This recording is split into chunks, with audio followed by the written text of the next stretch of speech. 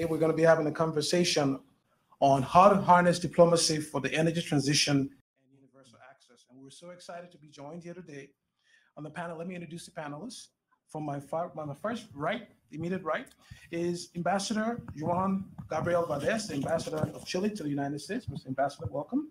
Thank you. Next to him is Assistant Secretary Jeffrey Pyatt, who is the Assistant Secretary at the Bureau of Energy Resources at the United States Department of State. Mr. Secretary, welcome, Jeff. Next to him is Ambassador Karen Olofsdotter, who is the Ambassador of Sweden to the United States. Madam Ambassador, welcome. Next to her is Mr. Hideki Fujisawa, who's the Minister of Economy, Trade, and Industry at the Embassy of Japan in Washington, D.C. Thank you. And they will be left in the hands of our own Andres Gluski, who is the President and CEO of AES Corporation. Andres, over to you. Okay.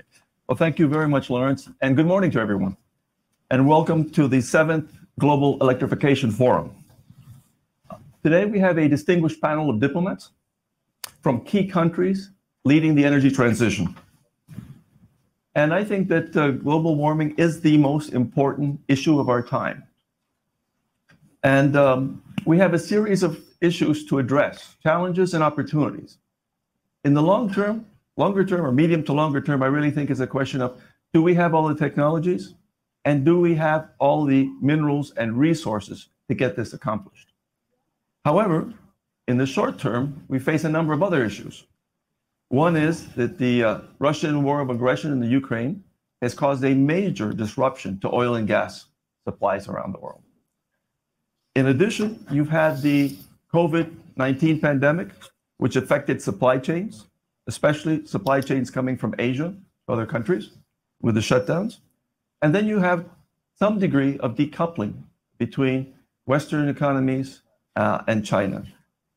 So we're facing this long-term challenge, the most important challenge. We have these short-term disruptions.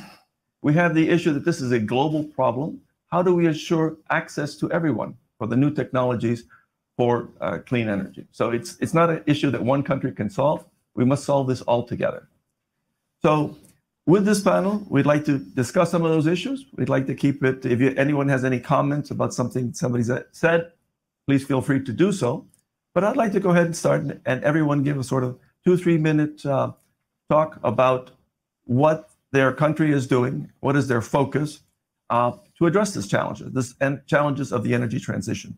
So I'd like to start off with Hideki Fujisawa, who's a Minister for Economy, Trade, and Industry of the Embassy of Japan. Okay. Thank you very much for having me this morning. And my name is Hideki, so please call me Hide Fujisawa from Embassy of Japan. So yes, actually, I originally from METI of Japan, so Ministry of Economy, Trade and Industries, which covers energy policy together with other industrial policies and trade policies, actually. So yeah, so as you know, so energy policy or energy security is our central objective to be accomplished, but it's very challenging topic for us. And as so you mentioned that now is a very difficult time to think about a lot of things now. And in the middle of this situation, Japan is the G7 chair this year.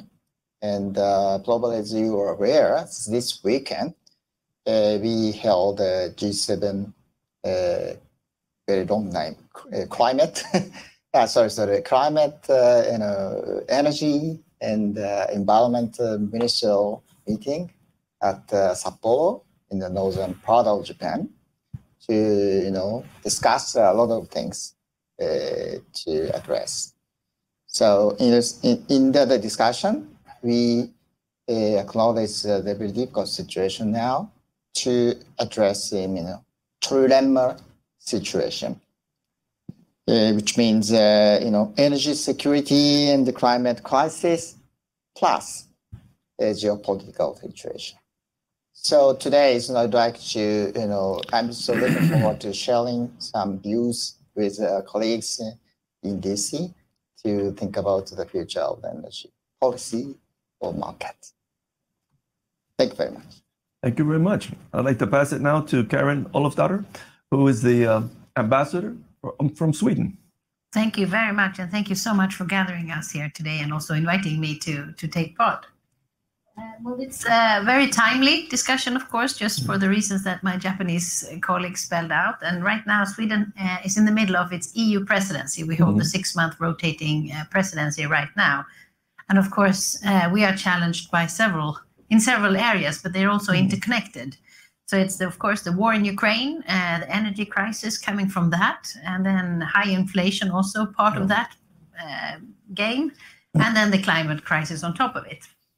And combating the climate crisis really top priority for us. And as you know, the latest IPCC report told us that the window of opportunity is rapidly closing.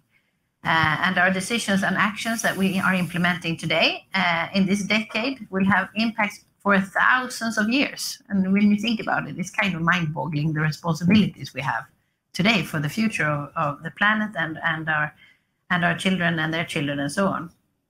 And of course, as I said early on, and as my Japanese colleague also said, that another driver for the green transition has been Russia's invasion of Ukraine. And of course, this has raised the awareness of the importance of energy independence. My country has been quite fortunate. We have an energy mix that makes us, as a country, not reliable on any energy resources from Russia, but a lot of other European countries are. So we need to look at energy independence. We need to look at security of supply, both for Sweden and for the European Union.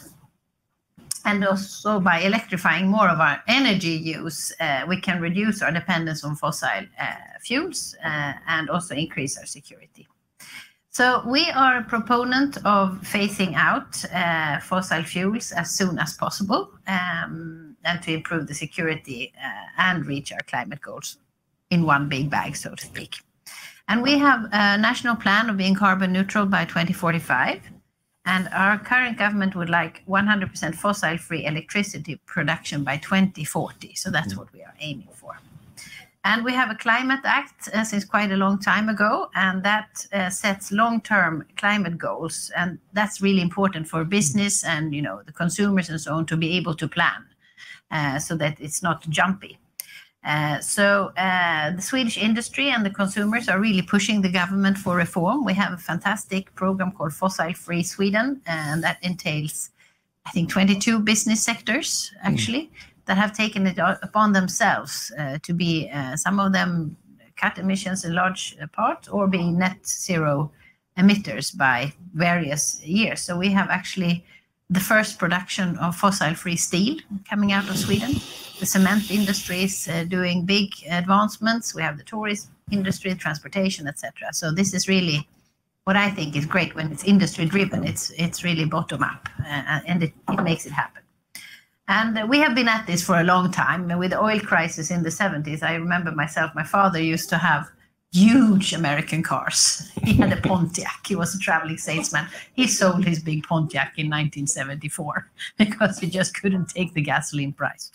Then he had an Audi for a while, but then he jumped back to American cars, made him very happy. But anyway, so we this was really hitting our country hard in the 70s, just like many other countries, and that really drove a transition to climate and energy smart solutions. Today, of course, it's not just an economic reason. For economic reasons, it's also for security reasons. So we are focusing on then phasing out fossil fuels with nuclear and renewables. That also includes wind and energy. So currently 60% of our electricity production comes from renewable energy sources. It's hydro, we are fortunate with rivers. Wind is 17 and solar 1, not that much sunshine where we live, and 31% from nuclear energy. So I will, stop there. But this shift that we are seeing, combining all this, of course, coming out of a horrible situation in Europe, we think really can drive innovation and make our transition actually go faster. And we need to do it. So thank you so much for having me today. Thank you very much. Well, now I'd like to go to Assistant Secretary of State, Jeffrey Pyatt. Right. Thank you, Andres, and thanks especially to Lawrence and everybody for having me here. I'll be very brief. What I want to really highlight is, first of all, what I do, what the Energy Bureau at the State Department does. INR's responsibility is to lead our effort on the geopolitics of energy, leveraging America's energy resources, our technology leadership to advance American national security. We're doing this at a moment of two great transitions, which everybody's talked about: the transition to renewables driven by our focus on the climate crisis, and the transition away from Russia caused by Putin's invasion of Ukraine, the weaponization of his energy resources, which I will turn back to in just a second. In about 7 months in this job, there are a couple of big takeaways that I have so far. One is just the hunger for American engagement. And I was, a week and a half ago, I was in Brussels at the US-EU Energy Council. The Swedish foreign minister was there at the council as well in the presidency capacity. It was really striking to me, first of all, to see how fast Europe has pivoted away from Russia. I think if folks had tried to predict 14 months ago that Germany would go to zero Russian coal, zero Russian crude oil, zero Russian gas, nobody would have believed it. And I am convinced that that shift is now permanent in Europe, and it reflects the larger disruption that's rippling across global energy markets. A country that until early 2022 was the largest oil and gas exporter in the world has now marginalized itself because of Putin's actions. But also a very strong focus on how we work together with Europe in the context of the energy transition, especially on the issue of critical minerals, a high priority for our Japanese allies, and an issue we talked about in Sapporo yesterday, and an issue where our partners in Chile also loom very, very large, as Ambassador Valdez and I were talking about, because of Chile's enormous resources on copper, on lithium, and the potential to be a major player in the hydrogen economy. So there's a tremendous appetite for American engagement on these issues. In Brussels, it was interesting also the great appreciation that was expressed for American gas producers. And I think that's another important part of the story, that American companies played an absolutely critical role in helping Europe to defuse the energy weapon that Putin thought he was going to use against our European allies. But there are other issues that we're also working on at the State Department. One is the question of energy access. And I think it's important to remember, and in my current role, I've traveled to India, I've traveled to Pakistan, I'm traveling to Africa later this spring. You can't have those conversations without being reminded of the fact that for much of the world, the energy transition is about the transition from not having energy to having energy. And so how do we help that developing world to fulfill its energy needs in the least climate damaging way possible? So that's where this energy transition becomes so important. And we have to remember, the United States consumes about 5 times the global average of energy per capita. Africa consumes about 1/5 of the global average. And that is a reality that we have to own up to. We also have to recognize, and certainly in the United States, one of the great things about starting the job that I had last summer was that it coincided with the passage of the Inflation Reduction Act, which just brought a huge amount of credibility to the United States and the US government in this conversation about energy transition, because we're putting our money where our mouth is.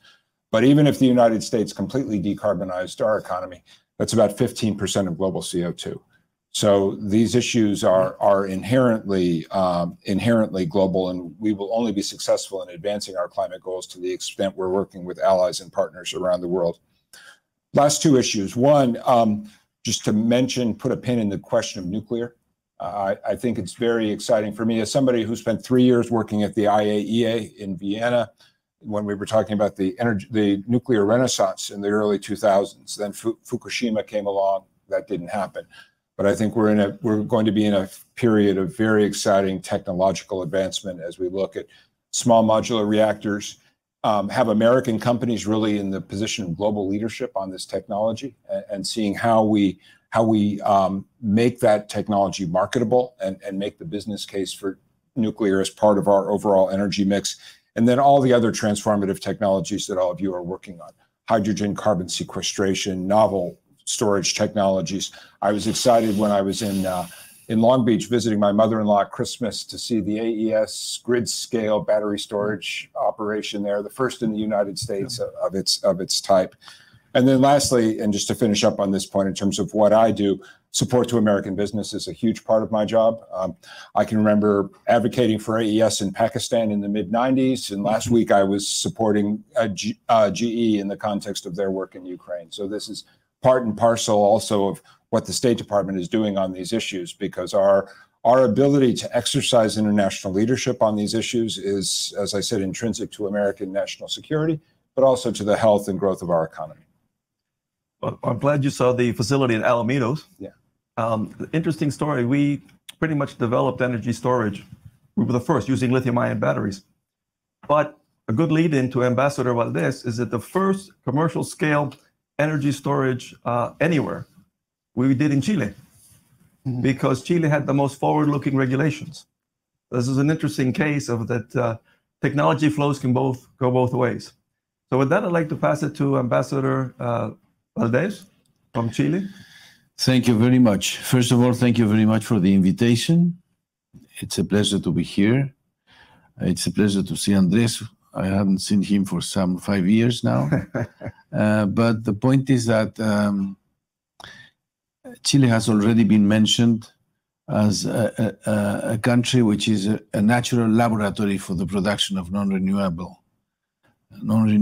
And given the amount of solar radiation we have in the north, the winds in the south, and the long coast, we are favored to produce, for instance, at low cost, green hydrogen, which is something that has called enormously our attention as a country, and we would like not just to produce for internal consumption, but also for exports, and become an important participant in the global market that will be developed around hydrogen. AES is participating in that effort, and it has helped us also to reduce our dependency on the previous types of energy. We have been reducing what we have as the carbon neutral. We are going to be carbon neutral, or we would like to be carbon neutral by 2050. And what I was saying is that coal-fired thermoelectric power plants have been reduced and are being reduced in an important way. Therefore, the fact is that they will be reduced by 70% by 2030.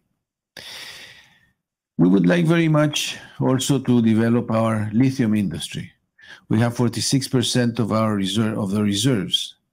Along with Argentina and Bolivia, we have around 70% of the reserves.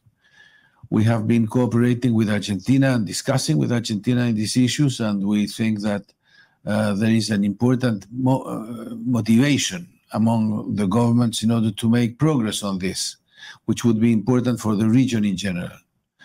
We are also aware that we are open for investments from all over the world, but we would like, and I have said this very publicly recently, we would like very much to have investments coming from the United States to the lithium industry. In the area of green hydrogen, we have already not only the agreements I've mentioned with AES and other companies, but also with European companies. Europeans have been making research on green hydrogen during the last 3 or 4 years, and Corfo, our national agency, has provided funding in order to attract investors to do research on green hydrogen in the country. Therefore, this is a country that conceives itself as a definition as a green country and as a green economy. And in this sense, we will continue to work with everybody who wants to participate in this process in the future years. This is what I could say at this point. Thank you. I think Chile has a very big role to play in this energy transition. I don't know if people are conscious of it, but as a leading producer of copper. So there's one thing I'm willing to bet is that the energy transition will need copper. I think you're the second global exporter, I think right there with Australia, first in lithium.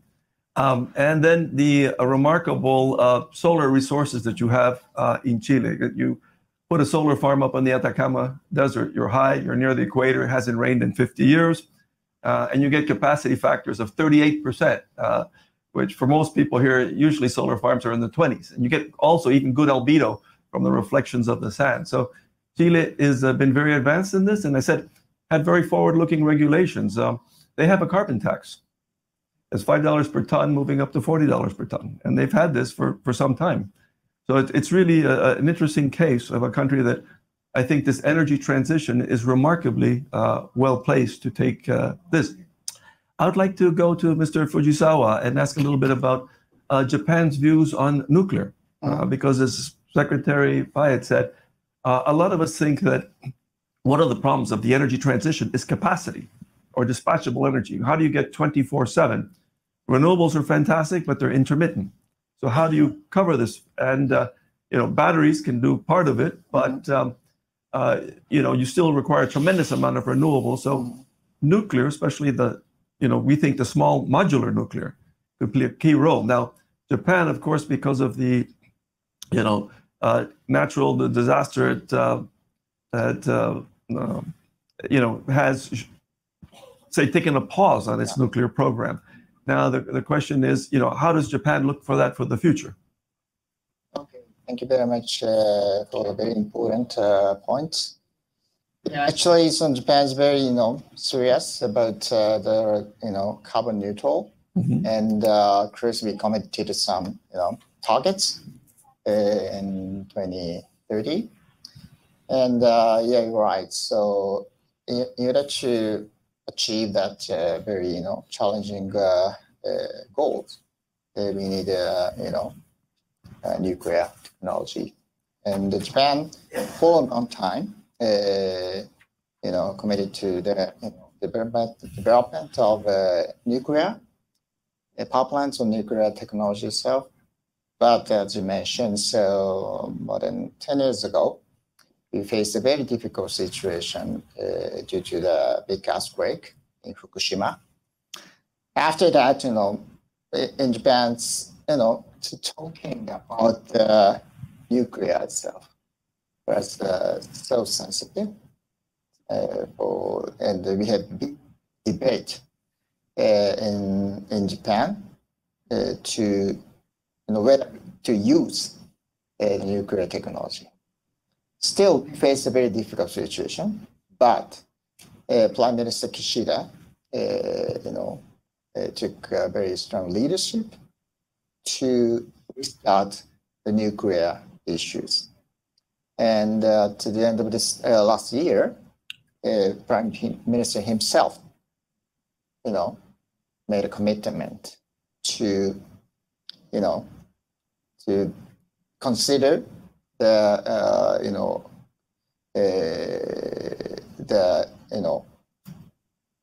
utilize plants in Japan.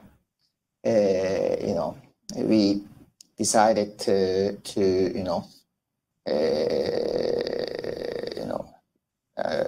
the kind of power plant pillars, operational pillars. It's going to be longer and or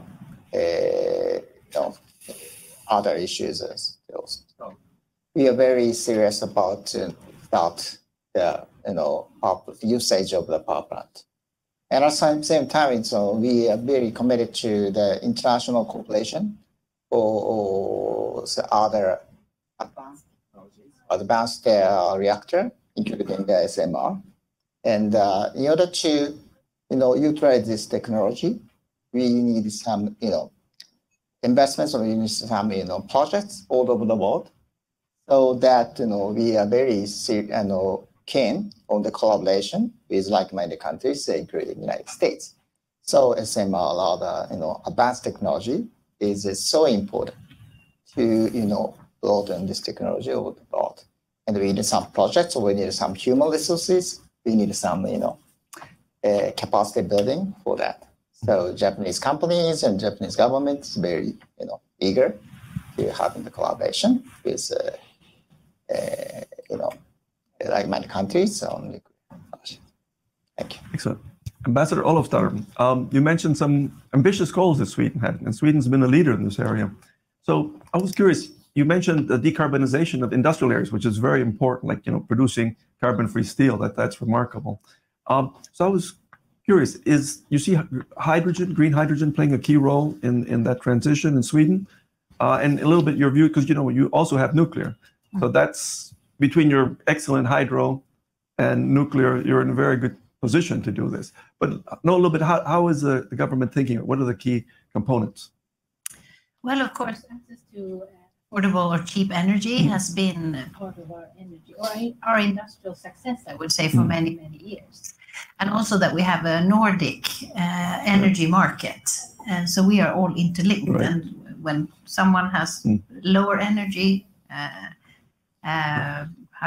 production, we can backfill from other countries. And actually, we built the first cable between Sweden and Denmark in 1915, underwater cable. So this has been going on for a long time to make this a regional issue. And as I said, one of, tax, companies don't pay tax on energy. So that's one kind of subsidy we have for our energy market. And this also attracts a lot of investments. And it's so interesting to see the far north of Sweden. We're the size of California, right. 10 million people, 9 million people basically live from Stockholm and down. And so there's a lot of forest and moose and reindeer up north. And it's been one of those challenging areas, how to build our broadband, how to get people to move up north. Now it's booming. We have huge mineral findings. We have, because of the energy and the grid up north, we have this steel production that I was talking about. Two companies are on the forefront of carbon-free steel, building new battery factories. Northvolt is building a huge one, creating, I think, 10,000 jobs in that small town. So it's really booming. It's bonanza in a way in the far north. And there our energy mix is crucial, because if you want to do carbon-free steel, for instance, the electricity you are providing to it has to be carbon-free as well. So this is something that we are trying to export now. And I just read that one of our big steel companies, LKAB, when they are going to provide investments around the world on carbon-free steel, it will be the same amount as cutting all the emissions that are cut from Sweden. So it's of enormous importance that we get this new technology scalable. Investments, and there the Inflation Reduction Act, which we sometimes criticize a lot from the European side for being protectionist, it also, of course, gives great investments opportunities in the United States. And I think it's fantastic that the United States is really taking climate change and innovation and industrial change so seriously. Yeah, we have a contract to buy batteries from Northvolt. Yeah, good. So we keep on buying. We can't wait till they come online. Secretary Pyatt, I mean, there's so much going on in the States. And I think, as Tom pointed out, I think a lot of countries don't realize how much we've cut emissions here in the States. Now, it's been two things. It's been the growth of renewables, but it's also been the shutting down of coal plants and using natural gas. So I guess a little bit, how do we see the sort of energy transition? Because there's all these great technologies we have out there. Yeah. But the question is, it's from A to point C, but where are we going to be in the middle, point B? How are we going to get there? And here in the States, we're fortunate because, we do have areas of great solar, we do have areas of great wind, and, the advantages of being a continental in size. But, sometimes some of the rhetoric gets a little bit ahead of itself, like, when can we do this? No, well, thank you. And it's a great question. And I should have said, I've been with the State Department for 34 years. The vast majority of that time has been overseas. So it's always interesting to me when I come home, and my home state is California. So coming back to California every couple of years, and you see how fast our energy transition is evolving domestically. And as you alluded to, Andres, I mean, one of the attributes of the U.S. energy economy is our relative bounty. So a big part of our reduced CO2 footprint over the past decade has been fuel switching from coal to gas in the thermal power sector. Now there's going to be an intense focus on what additional can be done to mitigate the CO2 impact of that gas through carbon sequestration. And I think, remember the enormous incentives that the IRA has created for our industry to look really hard at how to push the envelope of the technology on carbon sequestration, on green hydrogen. And I think that's one of the most exciting aspects about being an American diplomat working on these issues right now, is that our own ecosystem here at the United States is evolving very rapidly in an economy that is the world's best at bringing to bear capital against innovation to drive growth. So I think what the future looks like is going to be bounded by 2 or 3 things. One is that the United States is going to remain one of the most competitive energy generation countries in the world for a long time to come, because of this combination of global attributes and our fossil resources and the incentives that the federal government is providing. 2, we have a private sector that thinks globally. And if there's one thing that we've all been reminded of over the past 14 months, it's that the energy market is completely globalized, and that's not going to change. And I think, my Swedish colleague talked about our conversation with Europe on the Inflation Reduction Act. I think that conversation is in a much better place now, thanks to the understandings that have been reached between President Biden and President von der Leyen, our commitment to negotiate with the European Union a critical minerals agreement like the one we've just reached with Japan, to provide the same facilitation that Chile enjoys in terms of access to the U.S. battery market as an FTA partner. Similarly, the commitment in both Brussels and Washington to having a serious dialogue on clean energy incentives, recognizing that what we really want to do, we want to drive a race to the top, where we're all challenging ourselves to make that transition move even faster. And I think, to finish up my answer to your question, I think in my international travels, I have found that many international audiences don't recognize what an enormous impact the Inflation Reduction Act is going to have, what it means when the federal government puts $36 billion a year behind a target for 10 years, and the predictability that provides to the private sector. And then you add to that some of the incentives that the infrastructure bill created, for instance, for green hydrogen hubs here in the United States.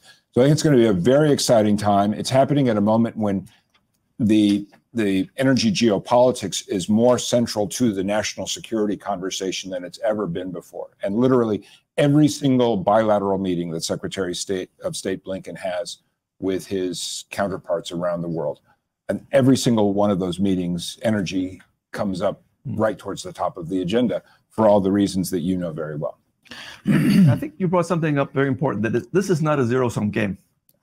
So, I was at Davos when the IRA came, and there was a lot of European complaints about it. And kind of my response is, you need your own, because this is a global problem. So we both have to be working on it. And, to some extent, the Europeans had been leading on this. And I think it's great the United States catched up and incorporated it.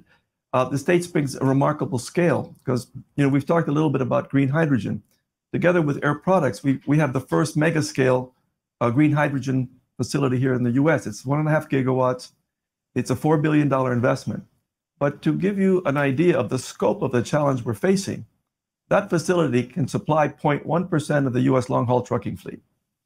So just let that sink in. You got to multiply it by 1,000 to supply the US long-haul trucking fleet. So that will force down the price of electrolyzers as we gear up in the States, and that will be very beneficial to Europe. And European companies, of course, are some of the key suppliers for that transformation. So I think we have to stop thinking of, sometimes trade just as a zero-sum game, that especially when facing the challenge of global warming, it's 2 + 2 = 6 if we work together on this. Okay, so I think we've touched a number of one area that we have to talk perhaps a little bit more, and I think Sweden's had a key role here, is really sort of helping with the affordability in the developing countries. As a percentage of GDP, I think you're the most generous or one of the most generous countries around. And we're having huge demographic shifts, which to me I'm an economist by training, that I think gets short shrift, in terms of countries that are actually contracting or getting older, countries that are booming. And one of the big problems is sub-Saharan Africa. Let's face it. That's where the population growth will occur over the next 50 years. And there's an opportunity because there's a lot of electrification which has to occur. But also there's an opportunity to leapfrog technologies. They don't have to go through all the steps, for example, that the advanced OECD countries did. So maybe a little bit sort of how Sweden is handling this issue. I think that question, it's one of the most important questions we have is global access to energy. If we really want to lift people out of poverty, this is what we need to do. And we always talk about, for instance, girls going to school. You need electricity. And I haven't visited Africa that many times, but really realized what the challenges were, of course. So as you said, we are one of the most generous when it comes to development cooperation or development aid, and we have been focusing on energy in Africa. We were the first country actually to sign up on Power Africa, this great initiative taken by the United States in 2013. Actually just had a discussion with USAID Saturday during World Bank Week on what we can do more. So we have doubled our contribution to the Green Climate Fund, for instance. And we are then, as I said, supporting developing countries is a priority when it comes to energy.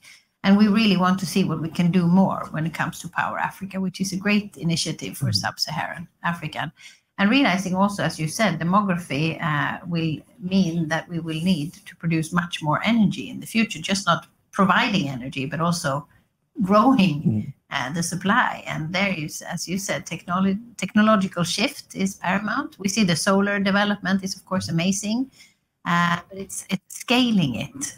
That's one of the most important issues, and that we all then find ways of finding bridging the financial gap, because this is where the real problem lies, to get the financing together.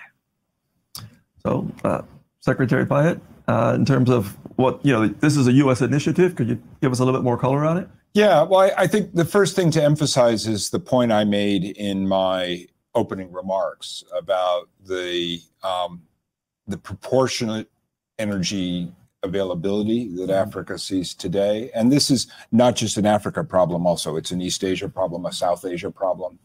And you've got large young populations who are at the point in their growth trajectory where demand is growing significantly. And to take the India example, for instance, India continues to grow 6-7% a year, but their growth in energy demand is actually significantly greater because they're at a point in their growth trajectory where the marginal growth is happening at the middle class, where people want to have air conditioners and televisions and computers and all of those things.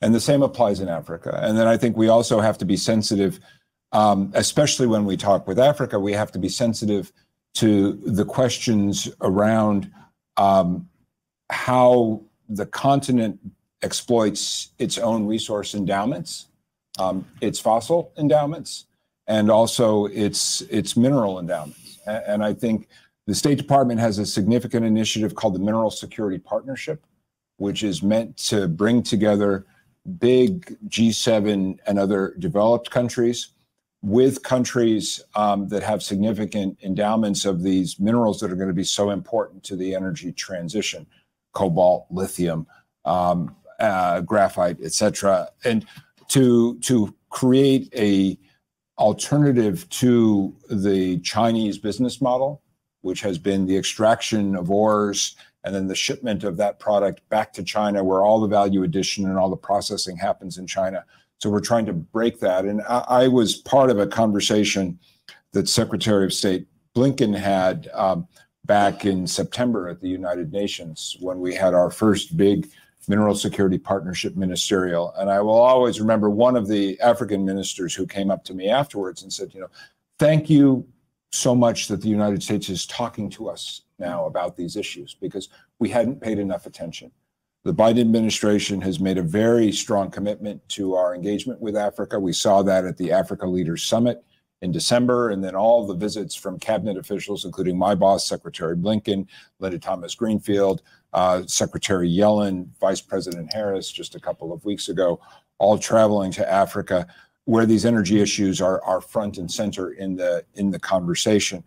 And I think the interesting question will be, Andres, the one that you alluded to. How do we have a conversation with the developing world that respects their sovereignty, their own choices about their energy future, but allows the possibility of short-circuiting the transition to renewable power in the same way that much of the developing world skipped over the copper landline AT&T phase of telephony, going straight to mobile. So it's the same kind of technological inflection moment, and that's where I think the United States wants to be a strong partner. And the mobile revolution, or Ericsson and Nokia and everybody played also a key role, really did dramatic improvements in people's living standards in a way, or well-being, I think, that which we hadn't seen.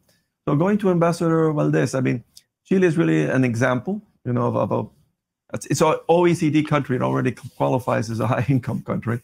But, in terms of a country that's doing everything that the Secretary mentioned, of, developing its resources, helping the world in this green energy transition, and also, I think, giving an example to other countries in the third world. Well, we have always resisted the idea of being an example or anything like a model. But let me say that because of good reasons, I have to say.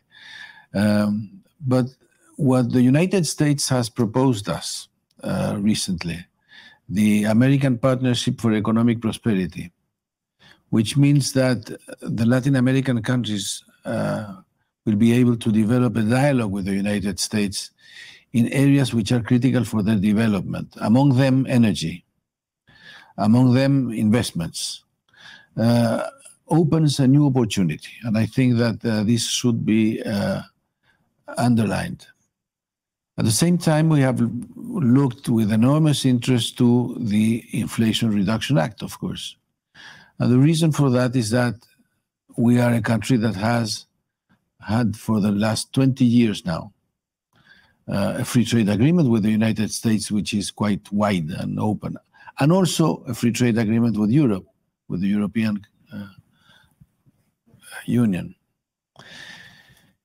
In these conditions, therefore, we will be able to export our lithium to the US and also to Europe and also to Japan if the agreements between the United States and Japan are closed, are finished. And we see that with enormous interest. We have always exported our copper. When it happened to me that when you mentioned copper, I always think that it is so obvious that Chile exports copper.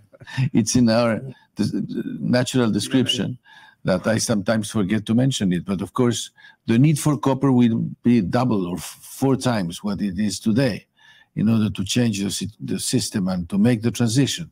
Therefore, these possibilities of participating in a better way in the new economy is extremely important to us. And we have discussed with the United States that in the area of energy and in other areas in which certain regulations have been successful in our countries, we are very much prepared not just to participate in a dialogue with the US, but in a dialogue in the region and in the hemisphere in order to help to build a stronger hemisphere around these issues. Well, I think Chile is, for me, it is an example. I mean, you had your own gas crisis in 2002 when basically Argentina decided to consume all of its own gas. I was in Argentina as ambassador at the time. I will never forget that. Well, it very first had, but Chile reacted very quickly. So yes. Chile's had a very pragmatic approach. And I really do mention the electric regulations, because right now we're working with, AES is working with some technology partners to virtualize the network and using AI to run millions of simulations to know how to dispatch it better, know how to react to, let's say, catastrophes better. And tremendous opportunities here in the States, but where we're piloting it is in Chile, because we always find that that's a country that is open to the new technologies, that you can actually try it, work very well with the regulators. So in that way, I think it's an example. Minister Fujisawa, we have not mentioned Japan's role also in the sort of electrification of those countries which have a demographic boom and also a need to electrify. And perhaps you could provide us some color on that. Okay, thank you very much. Yeah, actually, first of all, as an Asian country, we are the only G7 member from Asia. So I'd like to echo the previous discussion about the importance of engaging the global South. And actually, this weekend, when we had a discussion at G7 Ministerial for Energy, one of the important topic is how to engage the global South countries. So as Assistant Secretary Payot said, now we are facing a very difficult geopolitical situation, and some critical minerals are so dependent on the specific country. So we need to make the supply chain more resilient and more diversified, where we need to tackle this issue. But we can do that without any collaboration with the global South country. At the same time, so these countries are very, suffering from the, high gas price due to Russian invasion. So Europe plans necessary to get more LNG from the United States after the invasion, because they can't be dependent on Russian gas. So LNG market is very tight, so that Asian countries are not able to gain the LNG, and leading to the more dependence on coal. It's not okay for the climate change. So we need to tackle this difficult situation by proposing our ideas or our project to the global South. It's very important, and try to take initiative to bridge the Western countries and other global South countries. So that's a very important point. And the other point is that, of course, Japan is a very small island, less natural resource, so we can do anything with any assistance from the rest of the world. So we try to be a kind of a pioneer to realize that new energy system, or to tackle the climate crisis, and to be more secured energy system. So the Prime Minister himself decided, to the green transformation policy this February, and we published the basic plan for the green transformation, which tried to achieve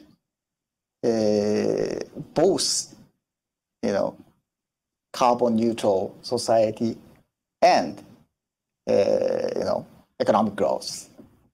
So in the discussion, we tackled the nuclear issues, as I said, and we are looking. We are doing other, system for the carbon pricing or others, but and we are committed to support 20 trillion yen, which means around 15 billion US dollar for 10 years, to provide some chance to introduce green, cleaner energy. And it's not more than the amount of IRA, but it's a quite similar style for the kind of government support this industry. So my point is that we try to be kind of a coordinator or a pioneer of this cleaner energy and more secure the supply chain. So we are very happy to collaborate all of you to achieve that goal. If I may jump in, because there's some who debate if, going greener when it comes to energy and so on, if that will hurt our industries. But I think Sweden is an example where we introduced carbon pricing early 90s, gradual increase. So we've cut our emissions about, I think, 30%, but grown our economy by 80 in the same time. So, it's really possible to do it. And also the consumers want this these days. Yes, that's an important point. And increasingly investors as well. So to have access to the capital, you have to have a green agenda. Yeah. What's interesting on this panel is that we're facing a global problem, and to how much we actually cooperate. I was just thinking of projects that we do anywhere in the world. We'll very likely have an Asian partner, Japanese or Korean or European partner, and of course we're an American company. So it's hard for me to think of any projects which are solely one country. And when you source the parts. But we also face the fact that, we have to do our part, but we also have India, for example, we have to help India with the technologies to make this green transition. And they have their own, challenges with their network and the size of the population. And quite frankly, China also has to continue to play a role because, China has obviously helped very much with the supply chain of renewables. And we learned through COVID. I mean, I learned that suddenly when they would shut down ports that you thought an equipment was coming from, let's just give an example, Germany or something, but then the nose cone came from China. So you couldn't install your wind turbine because the ports were shut down. So how interconnected, and this global solution will require all of us cooperating. And again, taking the example that Secretary Pyatt mentioned, we have to work with the host nations. I mean, we, in many cases, try to work with local partners. For a long time, our biggest financer in Chile were the Chilean pension funds, so that they felt a stake as well in terms of the projects going forward. So we have about 10 minutes left, and I think I guess the one subject we should maybe talk a little bit more is sort of resilience in the supply chain. And, one of the things we have to admit that rare earths aren't really that rare, but nobody wants to process them. So that's one of the things, how are we going to tackle that? Perhaps making them less polluting and more acceptable. But, quite frankly, that's why some of these things have been, sort of outsourced to China. Yeah, sure. Sure. I'm happy to jump in on this one. And I should say, I mean, my version of this last October, when Russia began targeting the Ukrainian energy grid, I was asked by the White House to lead the whole of U.S. government effort to help avert a catastrophic failure of the Ukrainian energy grid. And as Secretary of State Blinken joked in one of the meetings that he had with G7 counterparts, all of a sudden, all of these ministers became experts on 900 kVA auto transformers, where they came from, how long it took to procure them, and how vulnerable networks were if you took out one of these things. And I think it goes to a point, Andres, that you alluded to, which is everybody has recognized the importance of building more diverse and resilient supply chains. As our European counterparts said at the US-EU Energy Council a couple of weeks ago, it would be a tragedy to replace an era of European dependence on Russian fossil fuel for an era of collective dependence on Chinese clean tech supply chains. And we need to be clear, this is not just a question of critical minerals, but if you look up and down the clean tech supply chain, China has been extremely effective of developing monopolies and near monopolies on everything from hydrogen electrolyzers to wind turbines to silicon wafers and solar arrays to battery minerals. And so you're seeing now a really concerted effort to diversify away from that dependence. We're never going to get to zero. It's not about decoupling. As our European colleagues like to say, it's about de-risking. Right. So in the United States, we have the IRA, which unapologetically makes the case for reshoring and friendshoring some of these technologies. Likewise, Europe is developing its own critical minerals legislation to incentivize domestic processing in the European Union. This is good for all of us because it is not a good situation for us to be as dependent as we've been. And I think American companies are going to play a critical role. You have to, this is, I think, one of the challenges that we face in which the Biden administration has been squarely focused on. Look, for instance, at solar technology. And solar is so important to the energy transition globally. And if you look at the near monopoly, 90% plus Chinese domination of some of the aspects of that solar supply chain, this is a technology that was invented at Bell Labs in upstate New York. Yet Europe and the United States really lost that lead. This is one reason why the India relationship is so interesting to me, because India is a country like the United States. India has a program of production PLIs, production-linked incentives, for both solar and hydrogen supply chain commodities. And they also have the labor prices and industrial capacity to be a credible alternative to China on some of these. So that's why, for instance, for the Development Finance Corporation, the US DFC's largest single commitment anywhere in the world is the first solar manufacturing facility in India. So I think the situation is not hopeless, but it's going to take concerted work. It's going to take the kind of resourcing that the federal government can mobilize here in the United States, but also the closest possible relationships with our international partners, including all three of the countries that are represented on the panel here this morning. Yeah, I think business, we were definitely after COVID moving towards regionalization. So for example, you mentioned the Northvolt factory in northern Sweden. That will supply our battery needs, for example, for the area of Africa and Europe, because we just can't have a situation where ports shut down and, cost companies billions of dollars. You just couldn't meet your commitments. So I think nobody's going to take that risk again. A little bit like, again, when Chile experienced the gas cutoff from Argentina, you're not going to put yourself in that situation again. Seriously, this is so we are moving towards a more, I think all businesses towards a more secure, resilient supply chains, which is evolving fast. I think one of the things that's very interesting is it's not, we need more of everything, but we also need to be smarter. We need smarter grids. We need to use AI to help us manage this better. So we need greater efficiency. And we also do need, even though we can go very far with existing technologies, we do need to come up with alternatives because, how much lithium can the world produce? Some of these things you project out, it's like 20 times, 40 times. Well, it's just not going to happen, or 10 times the amount of copper.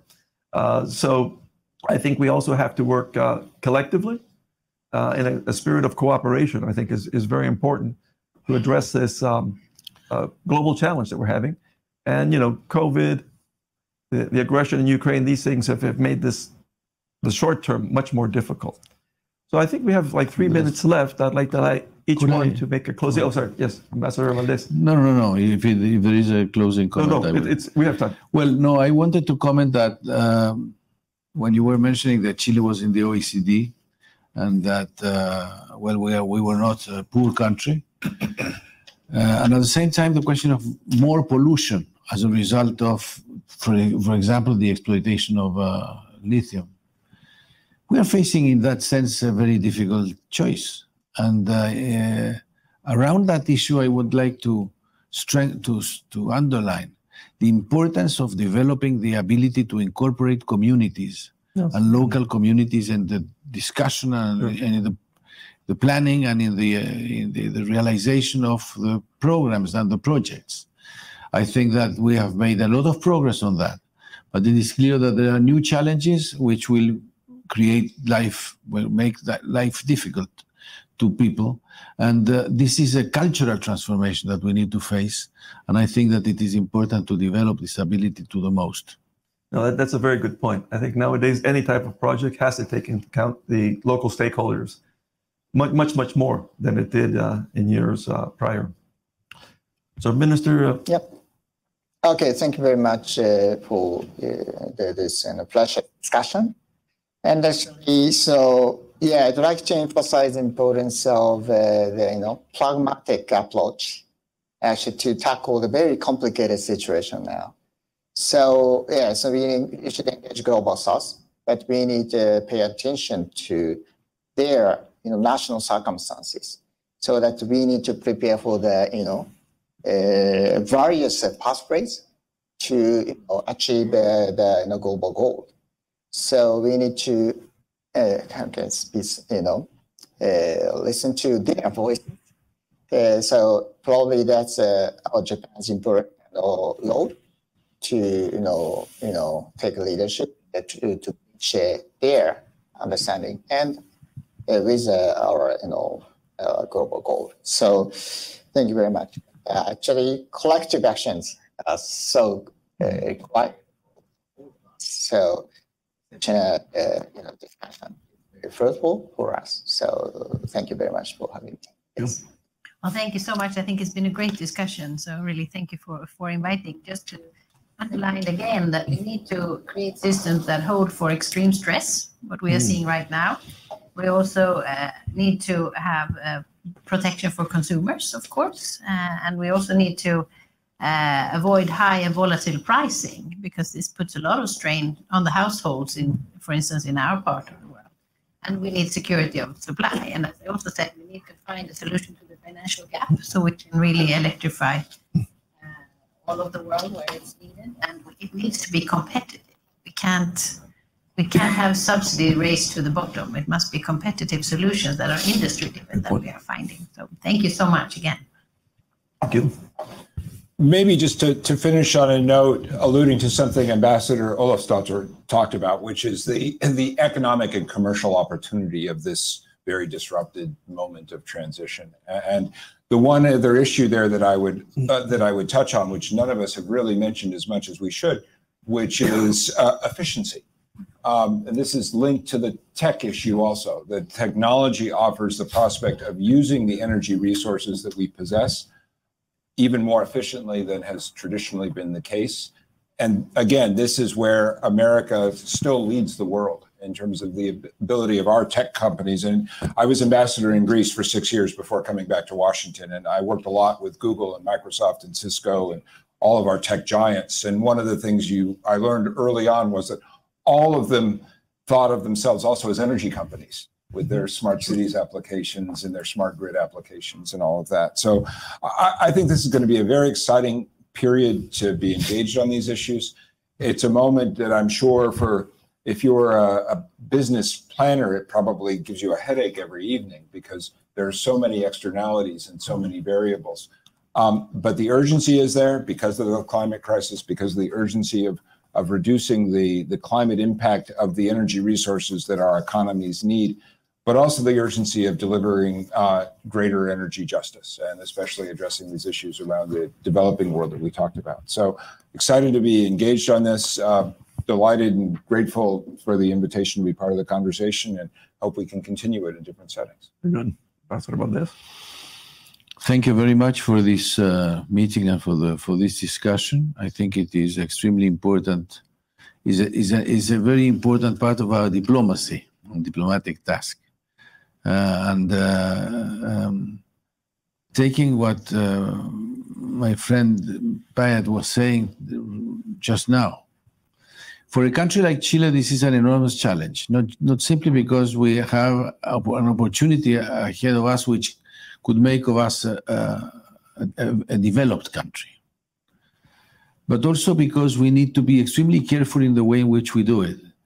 We need to have efficiency, but at the same time, we need to have care, take care on the way in which we are doing things. And in that sense, the issue of acquiring technology, the issue of learning, the issue of transferring knowledge to countries which are in this kind of path is extremely important, is crucial for the way in which the relationship between investors and the countries that invest on this and the countries that receive the investment and have to exploit their own wealth will develop in the future. Okay. Well, I want to thank our panelists for a very interesting discussion, and these are definitely very interesting times. So thank you all very much. Thank you.